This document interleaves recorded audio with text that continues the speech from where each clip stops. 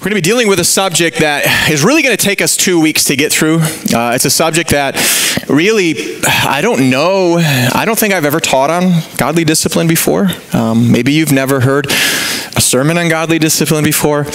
There's just too much here to take in 1 week, and so it's going to take us a couple weeks. What we're going to do this morning is we're going to begin to define discipline and what that looks like, what the purpose of godly discipline in our life. We're going to begin to define what it even looks like as far as application, like what things in your life might be God disciplining you.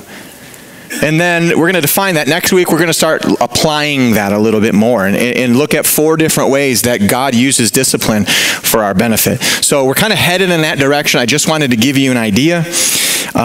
But really, we have a lot of instruction to kind of take in this morning, but really a lot of encouragement too, as always. And so we're going to be reading verses 4 through 11 here in a moment. But as you think about discipline, what words might come to mind? What conjures up in your mind when you think about that word? How about this? Chastisement. Yeah, correction. Yeah, so when you think of these things, is that a pleasant sounding thing to you? Think of chastisement. I'm going to give you a definition of chastisement in a moment. It actually literally means to severely punish. How many of you have a positive connotation with those things? Now, you don't have to answer out loud. I just want to ask you. I want you to begin to think about that. Now, there's no question that we live in a broken world, right? I mean, so broken that as surely as the sun rises and the sun sets, we can expect pain and suffering. How many of you have realized that? You've figured that out in life, that there's no skirting around pain. There's no skirting around suffering and tragedy. But I've noticed something through my years in church and years growing up with many people.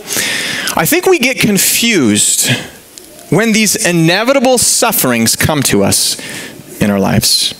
Think about it. Deaths, accidents, diseases perhaps, relationship struggles, marriage struggles, persecution, pain, suffering in any way you can think of. We get confused when those things happen. And a lot of times we ask the question, why? Why? Sometimes I'll even hear somebody brave enough to ask the question, is God punishing me? Interesting question to ask this morning. We're going to begin to define what that looks like, what godly discipline actually looks like. But I think some people have this idea, actually I know, especially growing up in that charismatic movement, the charismatic church with so many false ideas and false understandings of faith, but they have this idea that being a Christian should somehow insulate you from troubles and pains.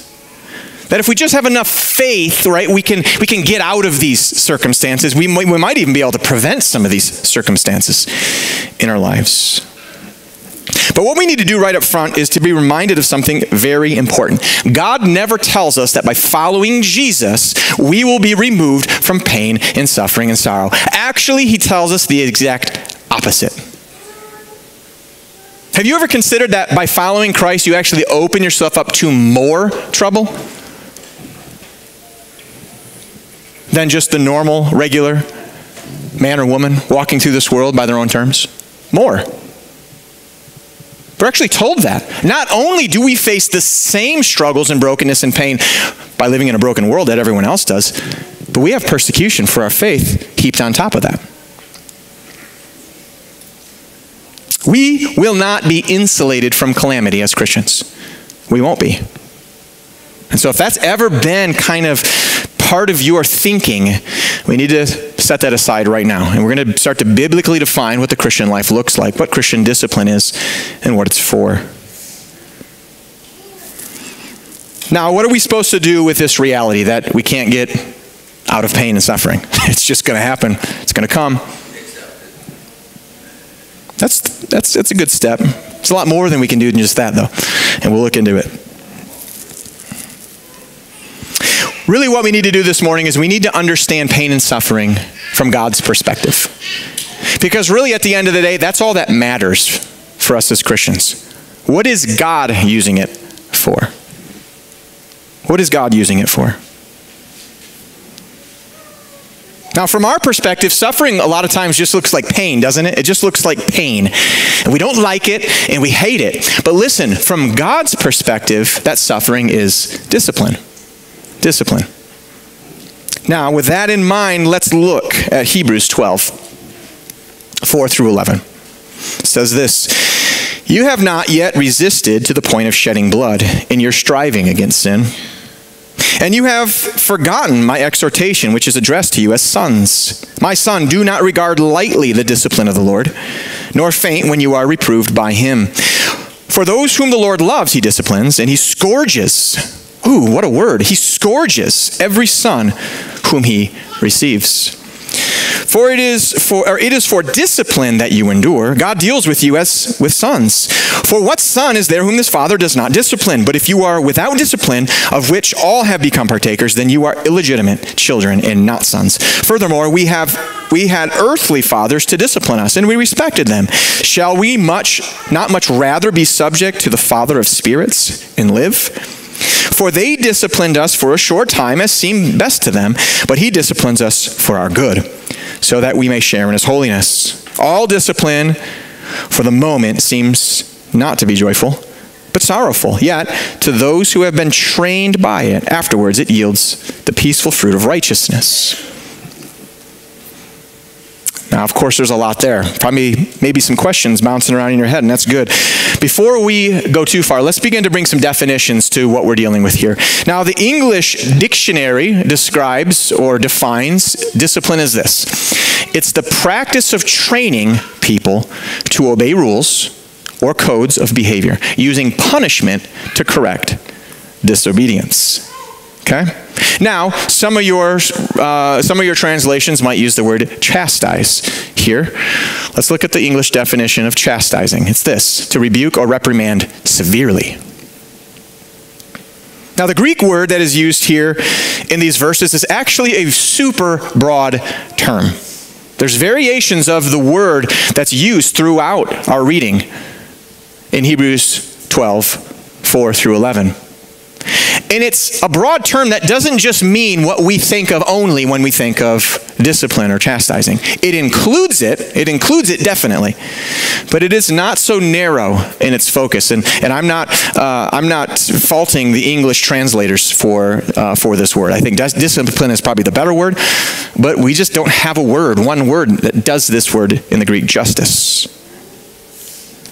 It means chastisement, it does. It means punishment. It means discipline. But actually it has far more to do with training as a general principle. Training. Not just training through discipline, but training through all the ways that we train. All the ways that you would normally train a child. So more than anything today, like I said, we need to understand the Lord's perspective, because that's what matters as we look at this section. Now I want to give you the actual Greek definition here. And it includes all of these things, okay? So chastise or discipline in your translation, this is the Greek definition. The whole training and education of children, all of it, which relates to the cultivation of mind, morals, and employs for its purpose now commands and admonitions, right? It's instruction and admonitions or rebukes. Reproof and punishment. It includes all these things.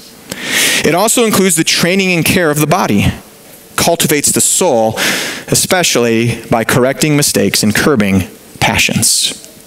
Now that gives you a little bit better understanding, doesn't it? A little bit fuller picture of what we're dealing with here. Kind of what I want to get us to understand this morning is when we read this word discipline in the scriptures here, we ought to be thinking training. Training. God trains those whom he loves. But he does it using any tactic available to him as a parent would train their child. Training includes many things in order to accomplish its purpose, especially when we think of children. I can think of that in my own house. This is an easy analogy here, an easy correlation. I use a combination of tactics with my wife in order to train our children. Sometimes it's positive input. Other times it's living by example and showing them. Other times it's giving our children enough pain to correct their foolishness. to correct their behavior away from things that are wicked, evil, and will eventually lead to their destruction. But we use a lot of different tactics, so to speak, to train. And so discipline or training is used to cultivate the heart, the mind, the soul of our children toward what? Toward integrity and towards righteousness, ultimately. That's the goal. I'm not training my child to be wicked. I'm training him to not be so wicked. So godly discipline is not only about punishment. We must understand this. However, and this is the point that seems to be kind of like a harsh, like a scrubby to our arm, it does include punishment. Sometimes severe punishment.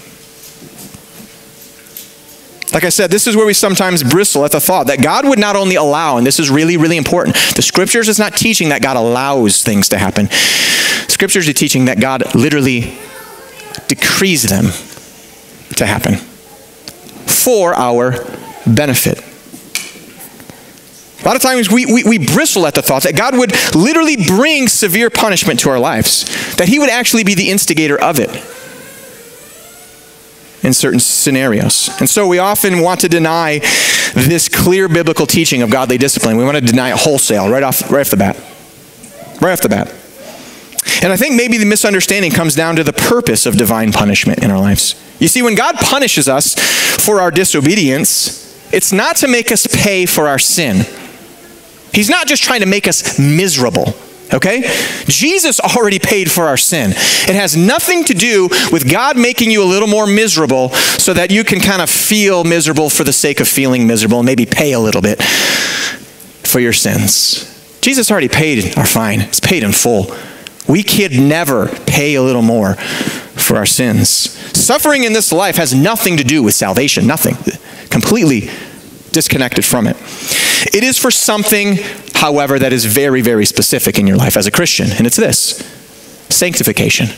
It's not salvation. It's not for salvation. It's for sanctification. God never brings discipline, like I said, just because he wants you to feel miserable, or he wants to kind of throw a little jab in there, mess with you a little bit because you're just such a terrible guy and you sinned one too many times. But you know what? People think that way. People think that way. When things don't go the way they want, or when suffering and pain comes. Jesus is not throwing you a jab. He's not sucker punching you. Now, if you think of punishment or discipline or suffering in that way, then you're going to miss everything God is trying to do in your life. Everything. You'll miss it all. And I'll explain what that looks like as we continue.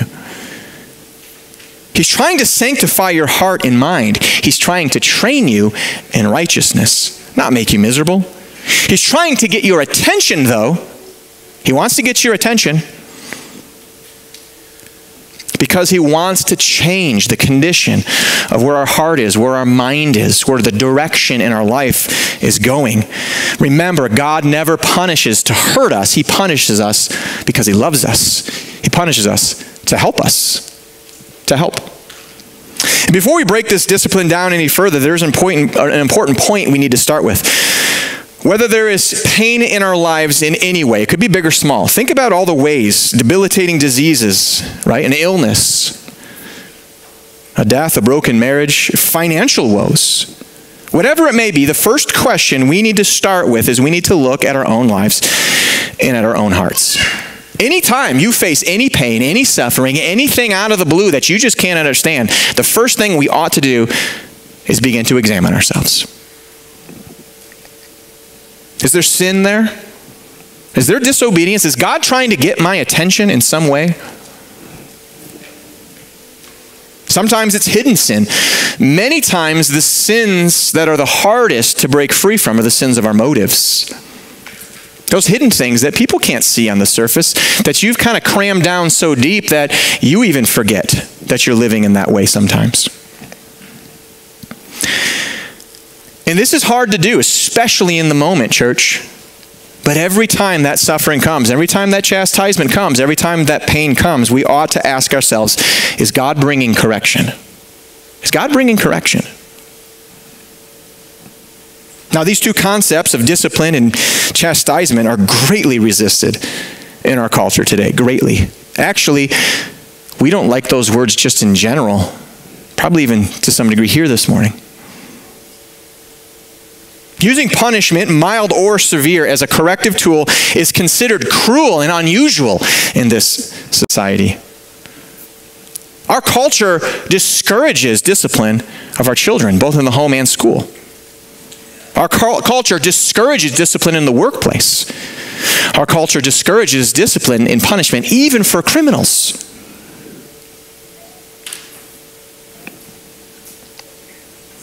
We lack a system of justice, literally completely, in this culture. And of course, the results of this have been catastrophic, right? Our nation's children are, by and large, entitled, sniveling, disrespectful, whining brats. Amen. Our workplaces are places of dysfunction and, listen, mediocrity. And our criminals are emboldened and even encouraged to commit more crime. Why? A lack of discipline, a lack of chastisement. And of course, our culture is out of control. But it's not only the secular areas in life that have kind of given up on discipline. Within the church, discipline is almost discounted wholesale. Discipline, church discipline, God-honoring church discipline, and the way it's laid out in the Scripture, is literally non-existent in the vast majority of churches. Non-existent. People living in open sin with no consequence, no recourse, no repercussion. And what has the church done to replace godly discipline? You know what they've done? They've replaced it with good-sounding things like love and grace and patience, right? Those sound good. Because in the human mind, discipline and chastisement are completely incompatible with love and grace and patience. But actually, love and grace without the care of discipline is actually hatred. It's hatred. And it's severely damaging to your faith and to church life in general. Love without discipline is hatred. You see, our culture has certainly changed, church. There's no question. It's changed in recent years. However, it's important to realize and remember, God doesn't change with culture, amen? Actually, we're going to get to it in the next chapter, Hebrews 13. God is the same yesterday, today, and forever. He doesn't change. He doesn't change. Just because your thoughts on discipline have changed, that doesn't change anything about the truth concerning it. Listen, and when it comes to God's children, those who are in Christ, because that's who this is written to, it's not written to people who are outside of Christ. When it comes to God's children, He is concerned primarily with one thing. It's your holiness. It's your sanctification. God places your eternal soul, your eternal spirit, far above the physical aspect of your life. It's far more important to Him. Far more. And God will always care deeply about the character and the spiritual development of His children. Always. Because ultimately His desire is for us to become more and more like Him. For us to become holy as He is holy. Now let's consider the desire for the conduct of those that represent God as His children. God has a code of conduct, we'll call it, for us as Christians. It's all throughout the Scriptures. Therefore, live worthy of the calling in which you have been called. That's a code of conduct. But we have another one here from 1 Peter 1, 15 and 16. As obedient children, do not be conformed to the former lusts which were yours in ignorance. But like the Holy One who called you, be holy yourselves also in all your behavior. Because it is written, you shall be holy, for I am holy. There's a code of conduct in your life as a Christian. It's right there. Be holy even as God is holy. Church, have you ever considered that to be holy as God is holy is not a suggestion? It's actually a command. It's a command from God. You are to be holy even as I am holy. God's not suggesting that if we get around to it, we ought to be working on it. It's the way, it's the endeavor, it's the striving of the true child of God to be holy as he is holy. And the reason is because holiness is the way of the Father, it's the way of the Son, and it's the way of the Holy Spirit who dwells within us. Now the question becomes, how do we become more holy?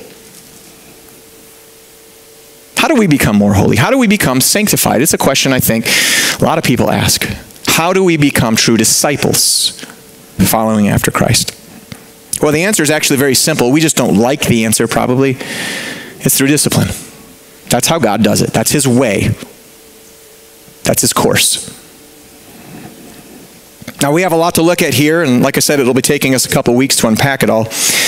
Today, we're going to define discipline. We're going to look at the call of discipline. We're going to be looking at three things in particular. Next week, we're going to be looking at the four ways in God which God uses discipline in our life.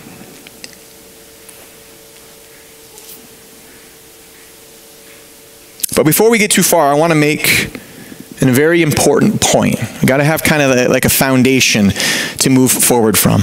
It's vital that we begin to change our minds about discipline right now, about chastisement, and about its role in our lives, and how God uses it, actually quite often, far more than we ever realize. And he uses it for our good. Chastisement and good. I want you to put those two words together right now. Maybe you've never done that before.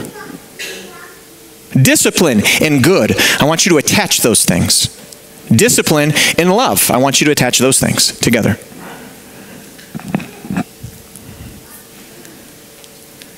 And brothers and sisters, we know that we are loved by God according to the scriptures when he disciplines us and chastises us. It's how we know we belong to him. It's how we know that he owns us as his children. Discipline, even very severe discipline, is a vivid and important expression of God's love for you in this life. Do you believe that? Do you believe that? Do you accept that? And so I want to ask you this question. Are you grateful for God's discipline? That's one question. You don't have to answer. Just, are you grateful for it? How about this? Do you even recognize it?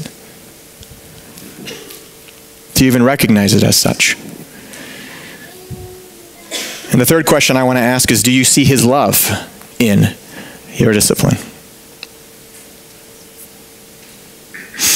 Or when life begins to get difficult, when our marriages struggle, when our finances collapse, when we struggle with depression, when we're injured, when we get sick, do you chalk it up kind of as happenstance and just shrug it off as, well, bad things just happen?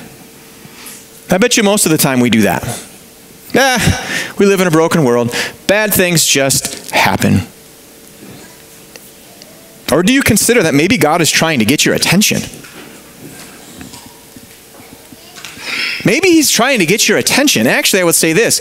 Most of the time, he is trying to get your attention. And there's a warning right from our text that proves that most of the time we think it's just happenstance. Most of the time we miss it, church. We miss when God is trying to get our attention completely. We don't even consider it. We don't even consider it. Maybe God is bringing you mild or even severe chastisement right now this morning because he loves you. He wants to awaken you, and he wants you to get your life in order around him. He wants you to be a true disciple. He wants to train you in holiness. Now, to some of you, perhaps, I hope not, but the fact that God would punish you severely, that sounds like blasphemy. No way, right? My God would never, ever. He only loves me.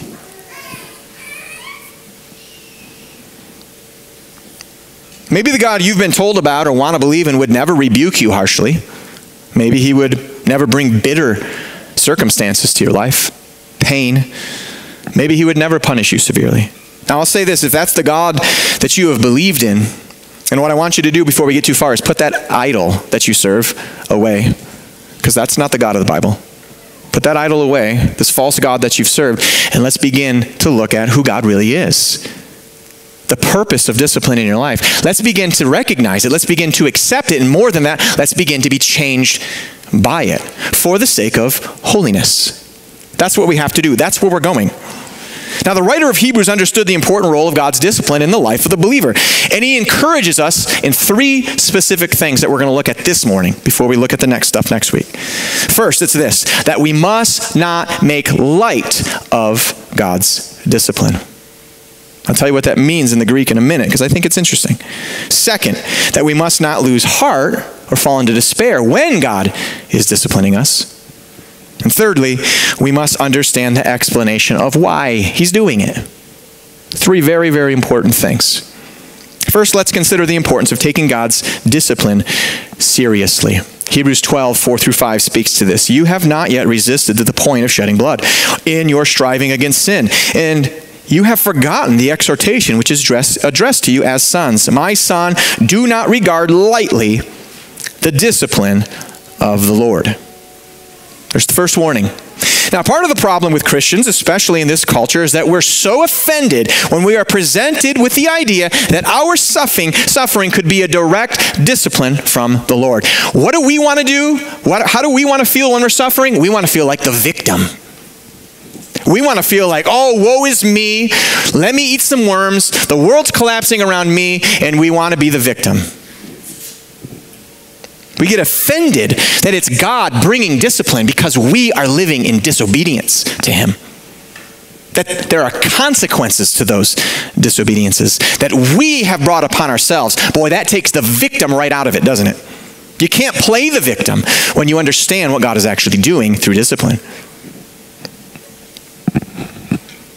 And so we reject suffering as discipline because of our sin, because it doesn't play into our victim mentality. It doesn't allow us to have self-pity. It doesn't allow us to do that.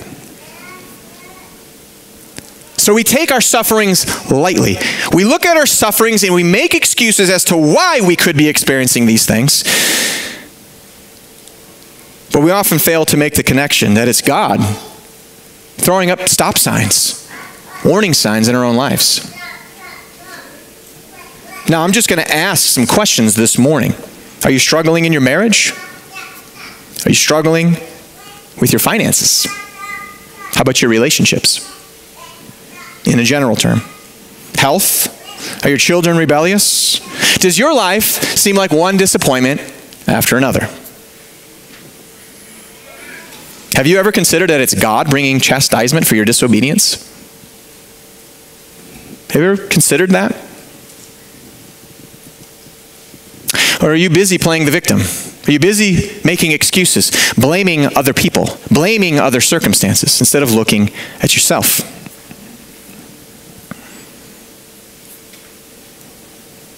God brings retribution, and yes, I use that word specifically, to awaken his children. He brings retribution. Severe repayment for our continued life of sin against him. And if you don't believe me, we're going to be looking at several stories in a moment that will show you just how biblical of an idea that is. Have you considered that nothing in your life as a Christian happens randomly and without a purpose? Don't chalk anything up ever to, well, I guess it's just life in the world. God has a plan for it. He's purposed it. And sometimes, and I'm not saying every time, we're going to look at the 4 different reasons these things happen next week, but sometimes, and I would even probably venture to say most of the time, they're consequences to our own sin. Consequences to our own sin. God didn't make your marriage fall apart, but because of your sinful living within your marriage, that is a consequence, and the discipline that came was a broken marriage. God didn't make your finances fall apart. You disobeyed by not giving to him what is due him. And so what did he do? He frustrated your finances. When we live in sin undeterred, the outcome is severe pain, severe suffering, severe discipline, opportunity, really, for the Lord to train you. God has an appointed purpose in everything, even what you're facing right now, no matter how severe, no matter how difficult, no matter how hard it is. There's a purpose for it. But too often when life's trials come, we are frustrated. We become unhappy. We struggle along, and then what happens? We act insensibly, completely insensibly. We fail to make the connection that God is trying to get our attention, and we just blame everyone else. We have pity parties. We want to be the victim because it feels good to our flesh to not take responsibility, is what it does. It feels really good. Really, really good. And all the while, God's throwing up warning signs in the form of disciplining. And what he's saying is, hey, stop going this way. Stop it. Turn around. Turn around. Now, I'm just going to say this very bluntly, right up front, very broadly. I'll define it more next week. But it's this. Our struggles and afflictions are the hand of God, the rod of God in our lives. That's what our struggles and afflictions are. I know I said that very broadly. I'll define it in more specific terms next week, but let's just count it as that. That's what it is. All of it. In some way, it is the hand and the rod of God in training, in discipline. In some way. I don't know how many ways yet, but I identified and outlined at least 3, maybe 4 for next week. There might be more as I actually get into it. And yet, what do? What do we do when suffering comes, when pain comes, when calamity comes? We take it lightly. The Greek literally means to literally not even look at it. To look past it. To completely just look past it. Ignore it. Not ignore the suffering, ignore the source of it. Ignore the reason for it. Not try to get to the source of why it is. Like I said, the Greek means we give it no thought. We take it lightly. Could this be a discipline from the Lord? No, give me a break. No, I'm not even going to give that a thought. Ludicrous. And what then is the outcome when we give the discipline of God in our lives no thought? What's the outcome? Inevitably, it's failure. Inevitably. God's trying to get our attention to direct our course. We don't give it attention. We continue on the same course. And it's actually a lot of times what I see happening, and I talk about this in counseling, and maybe I've said this to you before in counseling. You're driving towards the cliff right now. God has thrown up 1,000 do not enter stop signs, and if you keep going, you're just going to fly off that cliff. The things in your life sometimes, many times, is God lovingly trying to warn you before you crash and burn. Before. And so what happens when we fail the test? When we don't even give it a thought that possibly it's the Lord bringing discipline into our life? Well, we learn nothing. We stagnate in our faith. We go back to the same foolish behavior over and over again, and we open ourselves up to the Lord, bringing that discipline again and again and again and again and again until we finally open our eyes and see it. He loves you enough to do that, right? He's not going to just stop because you're not seeing it. He's going to bring it more severe and more severe and more severe and more severe until you finally open your eyes. Throughout my life as a Christian, I have known far too many Christians that always seem to be struggling and failing and flailing in their faith. They're not really growing. And yet all the time I notice they're grumbling, complaining, always blaming people for their situations, for their failures. They're looking right past God's attempt. They're paying them no mind. And then what happens? They don't mature in their faith. And it's easy to understand. It's easy to see. A child that doesn't receive discipline, and we're going to get to this in a moment, can never be trained. They're obstinate. They're foolhardy. They're hard-headed. Or, as the Old Testament says, they're stiff-necked. More than that, they're self-absorbed. They're self-centered. And they only want comfort from life and God. They only want comfort from their faith.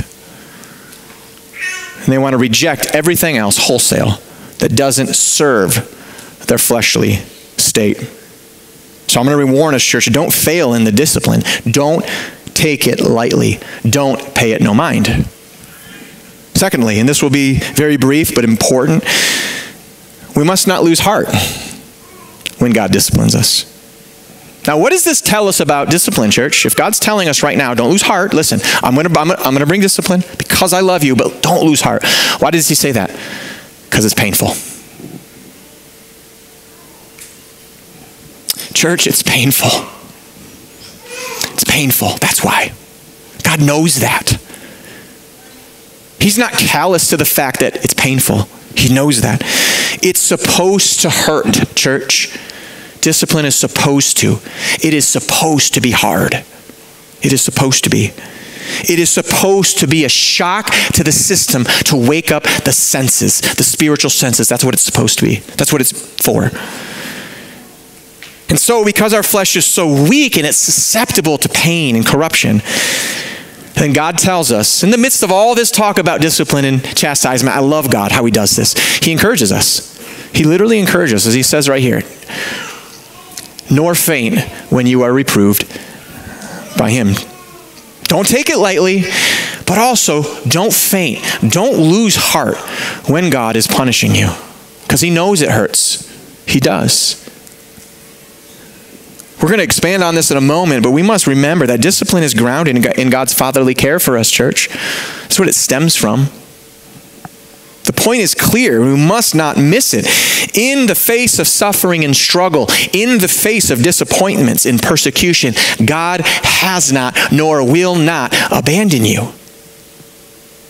That is not why you're suffering right now, to try to see if you can do it on your own. That's not why. He's right there with you. He just wants you to learn so that you will grow in your holiness, in your sanctification, that you will be trained. God has not forgotten us in our suffering and our pain. He's not treating us as rejects or those who are unwanted. That's not what's going on.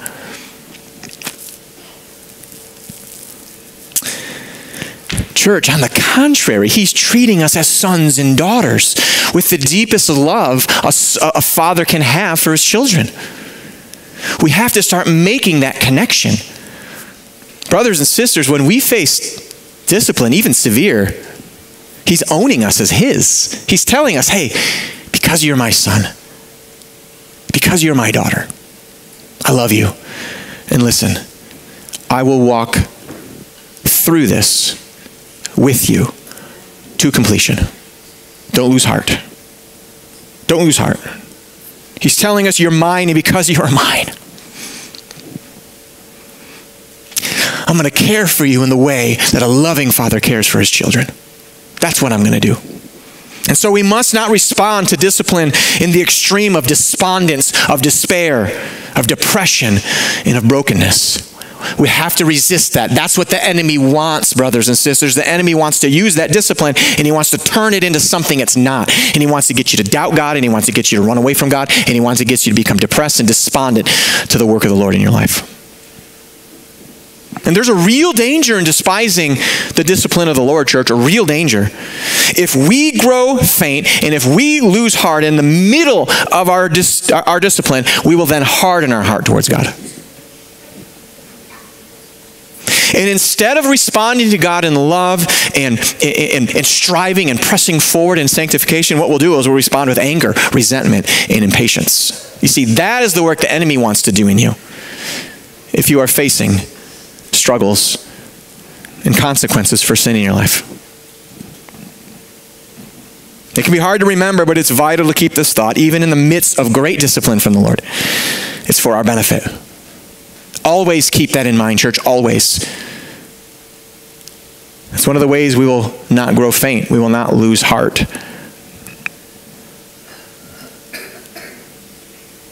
It's for our benefit, but also we know it's a promise from our Father who loves us in heaven that he'll sustain us through whatever discipline he has in store. Next week we might look at I've read several stories throughout my life of many missionaries and many men of the faith who have faced just discipline from the Lord you can't even fathom. And you would ask yourself, why would God do this and allow this and bring this to this man's life? And of course, near the end of the life, you see why and how and God, how God did it, why God did it. In the moment, if those men would have lost faith, it would have been a disaster. But they didn't. They pressed on. So those are the warnings, church. There's two of them. Don't take the Lord's discipline lightly, and don't lose heart. But what's the most important issue of the day that I want to get to today? Well, it's the matter of the why. The why portion. Why does God bring discipline? Well, Hebrews 12, 6 through 11 addresses that. For those whom the Lord loves, he disciplines, and he scourges every son whom he receives. It is for discipline that you endure. God deals with you as with sons. For what son is there whom the Father does not discipline?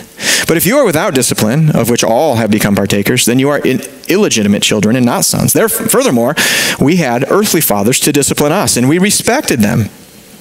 Shall we not much rather be subject to the Father of the spirits and live? For they disciplined us for a short time, as seemed best to them.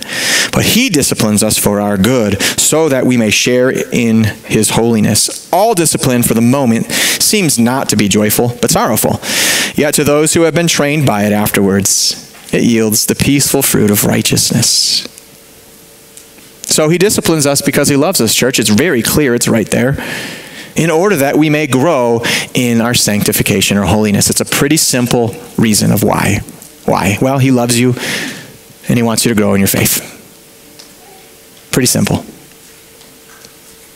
He's not disciplining you for all the crazy negative things that you can think of. He's not just jabbing you. He's not sucker punching you. He's not trying to take the wind out of your sails. He's actually doing the opposite of those things. Remember, brothers and sisters, and we're going to hammer this point in the moments to come, discipline is training. Discipline is training. And in a sense, it's comparable to the discipline of your earthly parents. And in another sense, it's not even related. I love how the scriptures do that. Hey, in one sense, it's kind of like that, but really it's nothing like that. It's nothing like that. Now let me explain. Loving parents discipline their children in order to correct them.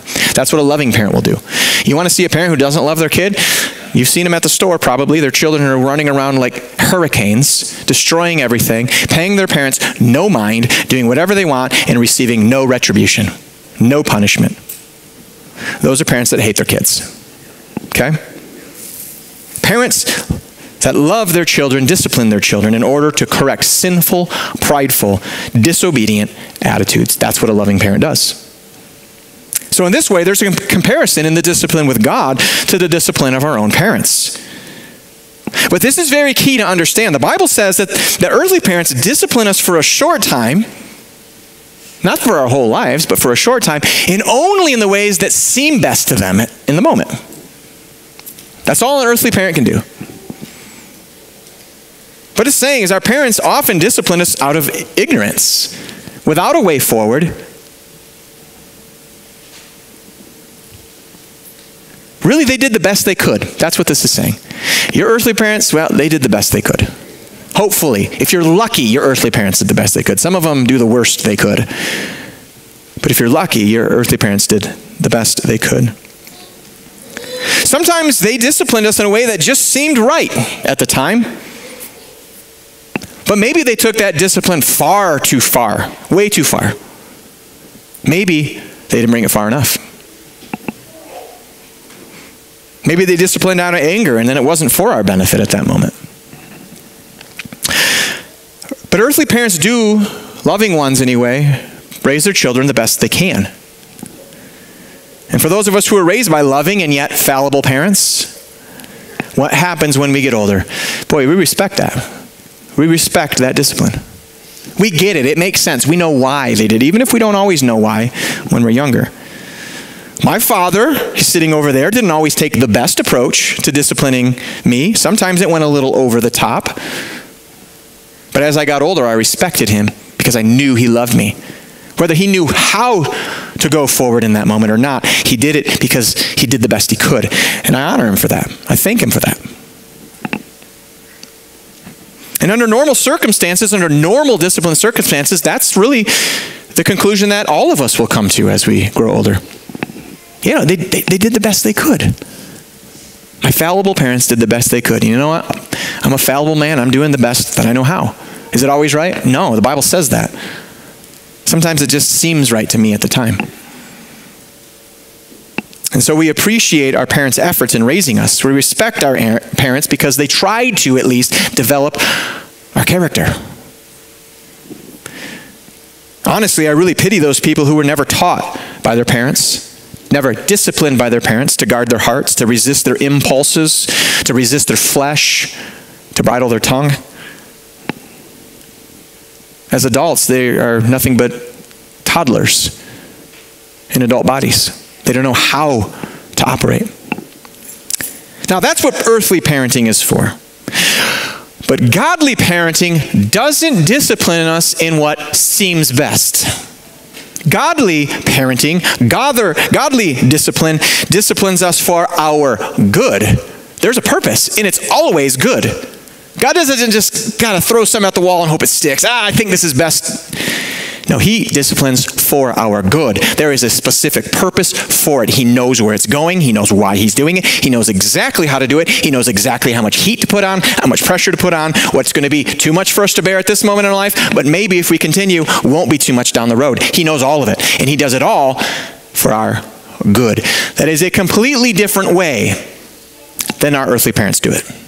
So like I said, there's some similarities, but in reality, it's nothing like, because God does it all in perfection. Every discipline he's ever brought in your life and mine, it's perfect. It's good. That's what that word good means, by the way, perfect. Every chastisement, no matter how severe, no matter how painful, it's for our good. It's not random, it's not spur of the moment, and it's never over the top. And I'll say this, it's never unfair, ever. God's discipline is never unfair, and I hear that so often. It's not unfair. If it was unfair, God wouldn't do it. It's fair, and it's right. And here's the goal of discipline, church. It's in order that we may share in his holiness. What an awesome outcome. What an awesome thing. How in the world would God, and why in the world should God ever allow me, a broken, sinful man, to share in his perfection, in his holiness, and his righteousness? Why? What an awesome reward, church. What an awesome reward. There's no question here as to whether God knows what he's doing. There's never anything uninformed about God's discipline and chastisement in your life. Like I said, he's never unfair. Now here's the question. Do you believe that? Because that's the truth. But the question is this morning, do you believe that? Now, why am I stopping here to make such an important point on this, if you believe it or not? Because if you don't believe it, you will never respond to it. That's why. And if you don't respond to it, you will never be trained. Ever. Do you believe that God disciplines you, even severely, because he loves you? Do you believe that? Do you give God the same benefit of the doubt that perhaps you gave your earthly parents, who disciplined you in the way they thought was best, although it was not good sometimes? But you give them the benefit of the doubt. Why don't we afford God that same benefit of the doubt? Why do so often when things go wrong, we raise our fists at God and say, how dare you, how unfair, why, right? We're not giving God, who's literally disciplining us out of perfection for our good. He's doing it right, and we don't give him the same benefit of the doubt that we give our fallible parents. Pretty odd, isn't it? Now listen, is punishment pleasant? No. But remember, it's not supposed to be. God's not punishing us because it's pleasant. It's not supposed to be. Our scripture even says that. Discipline never is pleasant. It's always sorrowful at the time. We don't like it. There's no getting around that. Discipline is distasteful. Suffering is not fun. Pain is hard to endure. Discipline is corrective, and what it does is it steers our flesh in the direction it doesn't want to go. That's why we need the discipline, because our flesh doesn't want to go there. So God has to get us out of those ruts of sinful living. And sometimes he's got to come like a wrecking ball and smash us out of those ruts. And I mean wrecking ball. And we're going to look at ways that God has been a wrecking ball in that way. Not a wrecking ball for destruction, a wrecking ball for good, but it had to force somebody severely out of the path they were going. Severely. We don't want to go in a direction that our flesh hates. We never do. That's why we need trained in holiness, so that at some point in our life, we want to hunger and thirst and go after righteousness. We strive for it. And so God will do whatever it takes to force you out of your sinful ruts, your sinful ideals, your sinful mindset, your sinful direction, thoughts, your sinful words, everything. He wants to get you out of those ruts. And discipline makes us look at our habits and the things we're doing in life from a more biblical perspective. And God does that through pain. Pain. And as a child that is dealt a painful blow on the bottom by their loving father, when he deals that blow to the child's bum with a little rod or a little spoon sometimes, what happens to the child? Well, they cry, don't they? It hurts. Of course they cry. It's not pleasant. And listen, so do we too at times when the Lord brings discipline. We cry. It hurts. We suffer. There are periods of pain, suffering, and struggle in the discipline that we do cry, that we do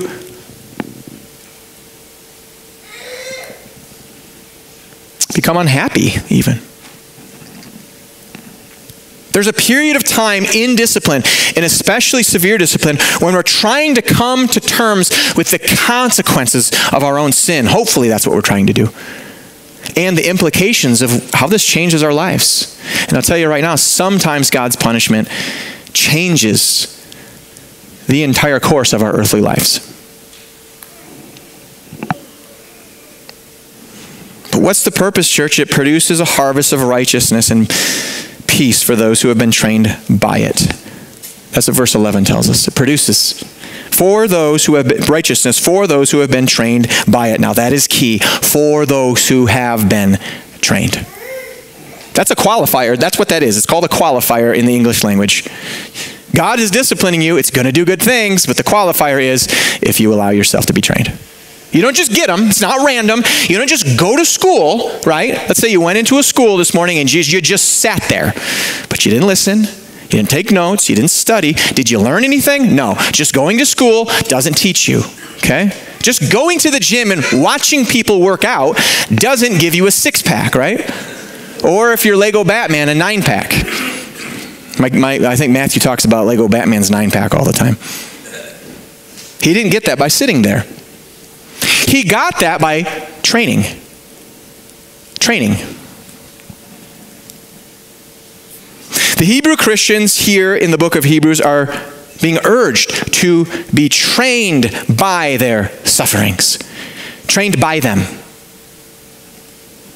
In other words, if the discipline is to have its desired effect, they are not merely, and this is important, to endure what they are suffering. You're not called to just endure suffering. You and I are called to be trained by it. Big difference. It's not good enough to just suffer this kind of begrudgingly attitude and hope it just gets over. That's not training. That's not training.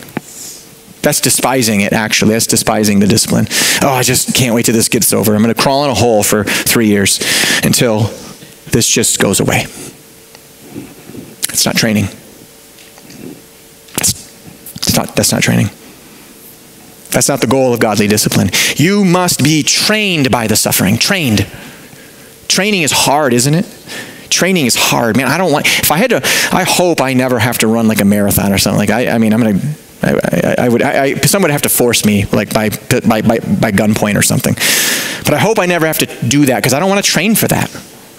I don't want to train for that. It'd be horrible. I can't think of anything more boring in my life than running for no purpose. But if I was going to run a marathon and do it well, I would have to train for it. I have no choice. And sometimes our discipline, we have no choice in the matter. Actually, pretty much all the time. God's going to bring it. Are you going to be trained by it? And the truth is that there are many Christians, and I'm not condemning anyone's faith this morning. You may truly be in Christ. But God has brought discipline after discipline after discipline after discipline in your life, and you've learned nothing. You've learned very little. Why? Why? Because you haven't been trained. You haven't allowed the Lord to use that discipline to actually train you for your good, so that you can be somewhere else 5 years from now that you're not today. That's what sanctification is. I mean, you should be able to look back at the last year, 2 years, 3 years, 4 years, 5 years of life, and you should see the change God has done in your life. You should see it. It should be palpable. It should be tangible. You should be able to define it. Actually, I do that sometimes as an exercise to people who are struggling in their faith. Hey, let's just get a piece of paper out right now. Think of who you were 3 years ago. Okay, write that down. Now think of what God has done, who you are today. Do you see a change? Now, if not, there's a problem. But if there is, then praise God. You might not be as far along as you want to be, but none of us ever are. Now, there are a lot of people who it takes very little discipline or chastisement, and they learn a ton. They grow exponentially in their faith very quickly. I've seen that too. Just a little discipline, just a little. I often wish it were enough just to read the Word of God, right, and obey it automatically. Wouldn't that be so wonderful, church? Man, that would be great. What a cool thing that would be. It doesn't happen that way usually. Oh, foolish Galatians, right? Or oh, foolish Living Water Bible Church members. Oh, foolish. Why don't we just read it and obey it? Our flesh is strong, church. That's why it's really strong. And so God has to have more than just His Word. And I thank Him that He does have more than just His Word. His Word gives us the truth, right? It's like the song to our ears that enlightens us to the light and the truth of Christ. But it's the discipline that actually forces this into our heart. That actually takes that song, that beautiful song, and helps us to play it and live it. It's the discipline that does that. Amen. But because even though we know what He commands, we know what He expects, we don't always obey. And so what is God's recourse? What is His natural way of dealing with us? Discipline, church. It's it. Training. That's His natural way. It's supernatural. But what I mean by natural is, it's just the way it's His go-to. He wants to get our attention. And listen, God can use all sorts of circumstances as attention getters. All sorts. And probably all of us this morning have experienced some of these attention getters. Lost employment, out of control debt, naughty kids and rebellious teens, marriage struggles, an injury, a disease, a divorce, an accident, even death. Just to name a few. Attention getters. The burdens can be large or small, but they're all aimed to get your attention and to get you out of those sinful ruts and patterns. That's God's desire.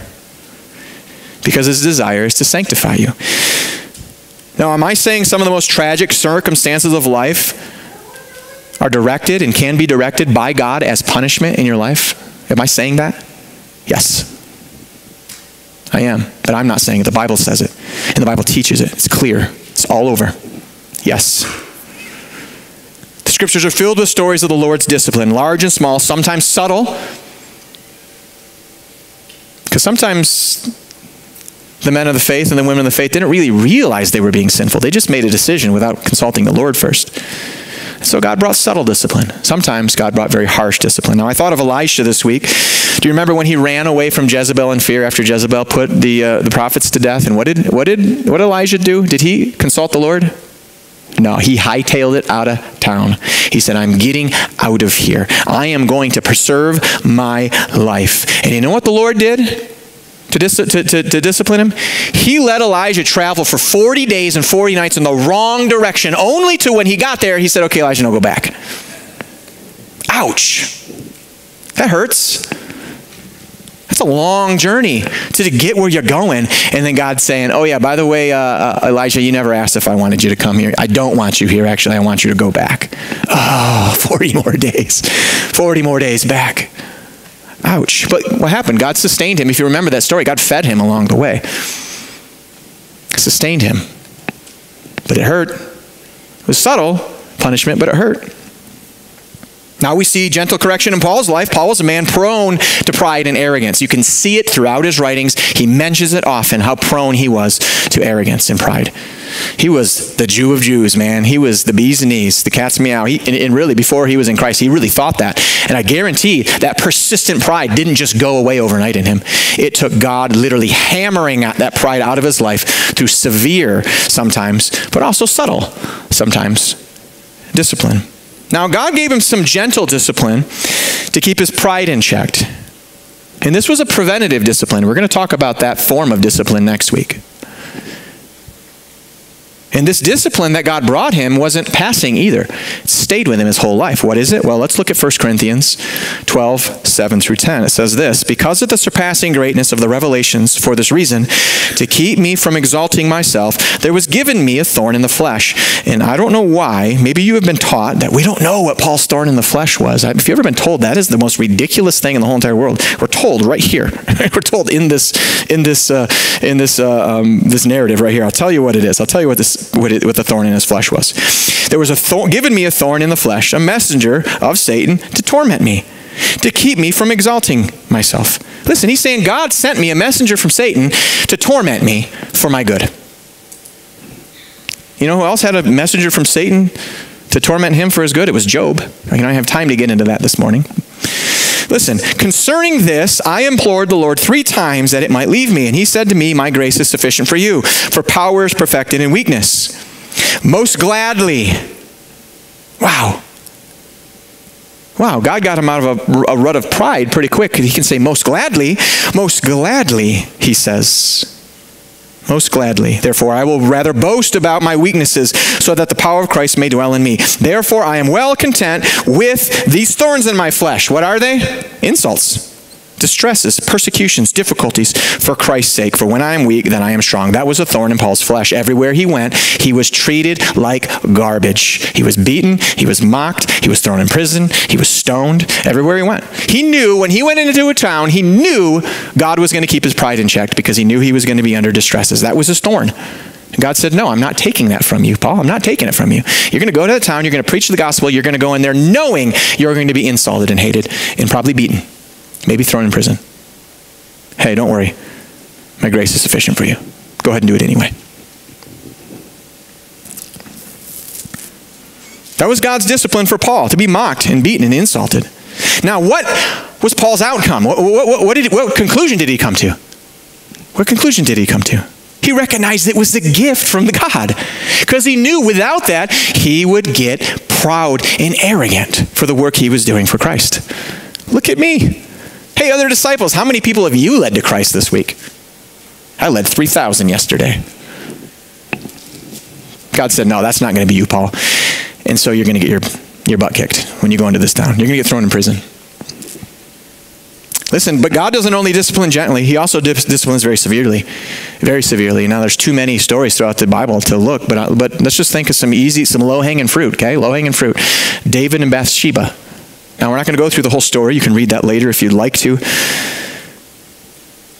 He disciplined David and Bathsheba severely. The child that was conceived and born out of murder and fornication, what did God bring to that child? Death. Does that sound like your God to you? It is, if you claim to believe in the living God of the Bible. But I want you to understand, it wasn't just the death of that child that God brought as punishment. God told David through the prophet Nathan that the sword will never leave your house your entire life. Punishment. What happened? Well, David faced coups like crazy from every direction.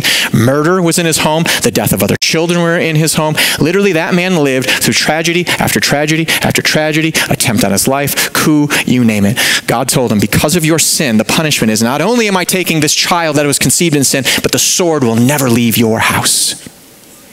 Ouch. Severe pain.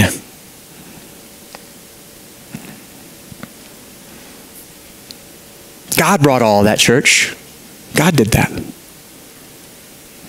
Chastised David and Bathsheba. Does that offend your human ideas of who you think God is? Of how seriously you think God takes sin in our life? Does it offend your ideas about him? Or does it awaken you to how seriously God takes sin in our life? Small and big. How about Ananias and Sapphira? If you want to say, well, that was Old Testament, Pastor John. It doesn't matter. God's the same yesterday, today, and forever. So let's look at the New Testament. You might not be familiar with the story of Ananias and Sapphira, but you're about ready to be reminded. Acts 5, 1 through 11. This is a New Testament church. But a man named Ananias with his wife Sapphira sold a piece of property and kept back some of the price for himself with his wife's full knowledge. And bringing a portion of it, he laid it at the apostles' feet. But Peter said, Ananias, why has Satan filled your heart to lie to the Holy Spirit and keep back some of the price of your land? While it remained unsold, did it not remain your own? And after it was sold, was it not under your control? Why is it that you have conceived this deed in your heart? You have not lied to men, but to God. And as he heard these words, Ananias fell down and breathed his last. And a great fear came over all who heard it. The young man got up. Or did I not go on? I'm sorry. Verse 6. The young men got up and covered him up. And after carrying him out, they buried him. Now, there elapsed an interval of about 3 hours, and his wife came in, not knowing what had happened. And Peter responded to her, tell me whether you sold the land for such and such a price. And she said, yes, that was the price. Then Peter said to her, why is it that you have agreed together to put the Spirit of the Lord to the test? Behold, the feet of those who have buried your husband are at the door, and they will carry you out as well. And immediately she fell at his feet and breathed her last. And the young men came in and found her dead, and they carried her out and buried her beside her husband. And a great fear came over the whole church and over those who heard all these things. Now, were these people unsaved, unbelievers? No, I believe they were saved people in the church. God brought swift, severe punishment for their sin. What was their sin? Well, they lied about the land. They told Peter and everyone, hey, we're going to sell our land. We're going to give the church all the money. And then they didn't. They gave them what they felt like giving. They saved some back for themselves. Not only did they lie to God, but they withheld their giving from the Lord. They withheld it. And God struck them dead. That's severe punishment, isn't it? God did that. Does that offend you? I hope not. Now, maybe by comparison this morning, your punishment seems small to those very severe. Maybe not. Maybe you've had very similar. But that's not the point, church. The point in all this is, do you recognize spiritual discipline? Next week, we're going to look at how we can more readily recognize it in the way God uses spiritual discipline. Do you recognize that often it's spiritual discipline that is the source of struggle? It's the reason you're struggling right now, is God is disciplining you because of some sinful pattern that you haven't recognized. You've been too foolish to see on your own, and so God lovingly brings it to your attention. Wake up call. God always disciplines those whom he loves, getting your attention with trials and with difficult circumstances. That's the way of God's fatherly discipline. We need to make that connection. And the purpose is to train you in what? Righteousness. Connect those dots. Notice something else. Think about how close the word discipline is with another biblical word, disciple. Discipline and disciple are actually very closely related, and actually their meanings are very close to one another. God's discipline serves to make us Christ's disciples. That's what God's aiming for in your life. He wants you to follow him. He wants you to train to follow him. Remember, we looked at that last week. We get rid of all the sin that entangles us. It so easily encumbers us, right? We do that. What else we do? We train for endurance. We talked about that last week. And then what's the third thing? We keep our eyes fixed on Christ. What's discipleship, church? At its core, it's keeping our eyes fixed on Christ. It's following him. It's doing what he does, how he does. And it's learning. The trials we face are divinely designed to mature you so that you will be serviceable in the kingdom of God. Now, isn't that a good thing? Now, I know on the surface, we're like, oh, that's a good thing, Pastor John. I like the sound of that. But we don't like walking through it. We don't like training through it. We just want, as always, we want the easy route. We want the benefits without the work. Right? We want to take the diet pill that requires nothing other than to sit there and lose 100 pounds. Christianity doesn't work that way. There's not a diet pill for Christianity. There's not a magic bullet. It's training, training, training through discipline for the purpose of righteousness. Are you being corrected and trained this morning by hardship? Is that a reality to you this morning? Remember, brothers, sisters, God is not smiting you with his wrath. That's not what he's doing. Don't think that. He's not smiting you with his wrath.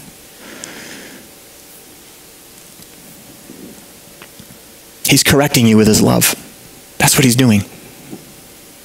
And every one of us who are in Christ have had to learn that way. There's no other way around it.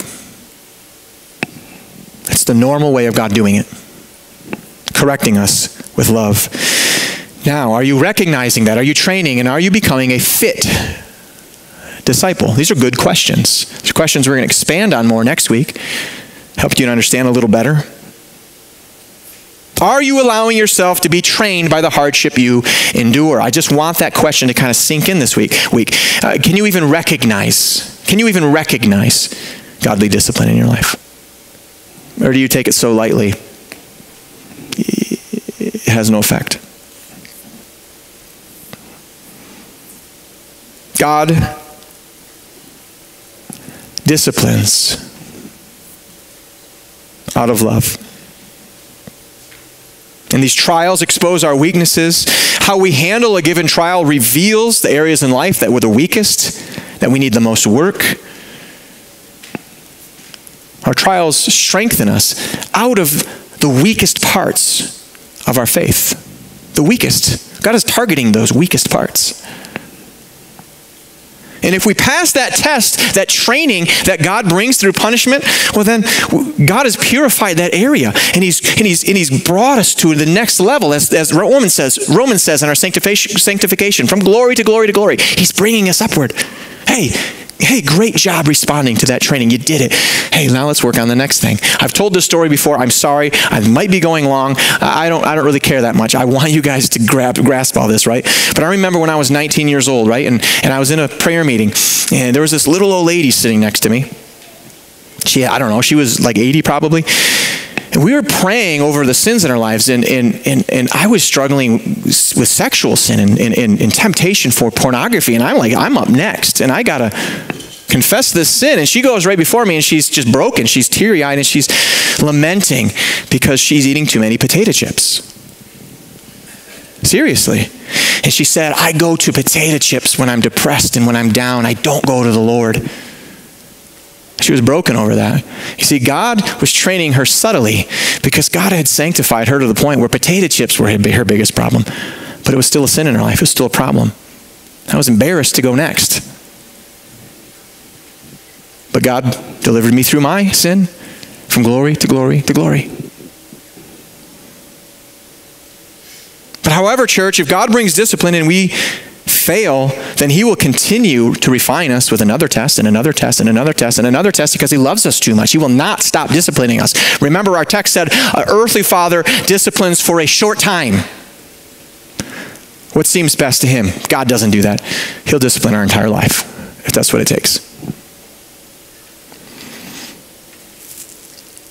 If God's voice of discipline is in your ears this morning, perhaps through difficult circumstances, then I just encourage you to take a moment this morning to pause and listen to His voice. Examine your own heart. Examine what God might be trying to teach you through this. Don't always cast your eyes on the person next to you or the other person involved in the struggle. What is God trying to teach you? If you're wise and obedient, then you will bid goodbye to the unbelief in your life. You'll bid goodbye and break ties with the sin in your life. You'll leave behind the regret, the wayward habits, the attitudes, the grudges, the bitterness, the questions, the self-pity. You're going to throw it all away and you're going to train. When we do that and we trust the Lord along the way, and we need to learn one very, very important thing. And it goes back to the way Jesus taught us to pray. Lord, Thy will be done, not my own. Let's pray. Father, we thank you so much for this time together this morning and for the incredible gift of your word. Lord, I understand that these ideas, as we look at your word, these can be the hard ones to work through, to come to grips with. And especially, Lord, as we look at this is such a real sermon. This is such a real thing because we've all faced discipline at your hand, Lord. Sometimes we've responded well, and we've trained and we've learned, and sometimes, Lord, we have failed. We have failed the test. We have failed the discipline. Lord, strengthen us this morning. Help us to not take lightly the discipline you are bringing, and help us, Lord, to not lose heart. Ground us in your love this morning, Lord. Sustain us, keep us, walk with us, encourage us, Lord, because ultimately that's what this is. This is not a doom and gloom message, Lord. This is encouragement. You love us. You love us. And now, Lord, help us to surrender anew this day to your discipline, to surrender to your training. Give us spiritual eyes, Lord, through the power of the Holy Spirit, to know what it is you are trying to teach us in both the subtle disciplines and even the severe, Lord. Keep us focused on you. Jesus Christ is the author and the perfecter of our faith. May we fix on him. And it's in his name we pray. Amen.